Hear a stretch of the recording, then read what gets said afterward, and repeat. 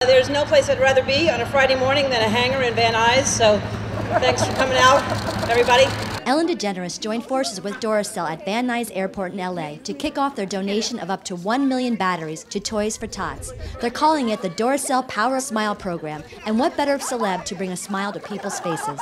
At first, I thought the Power Smile program was some kind of teeth whitening system, and I was like, not interested. Look at these white diamonds right there.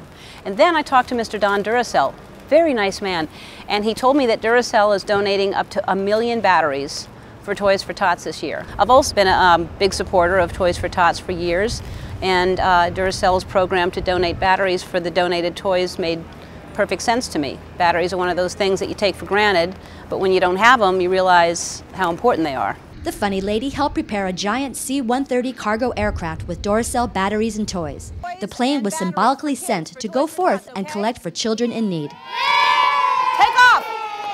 Not that way though, because you're going to crash into that building. As a parent, I've seen the joy in my kids' faces when we get them that extra special present.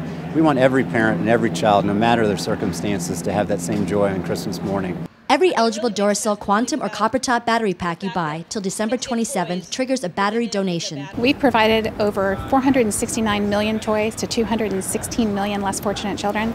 And this year our corporate donations are down significantly. So the support of Ellen and Duracell makes a huge impact on the kids, whether they're able to celebrate Christmas or not. For more information, go to Duracell.com.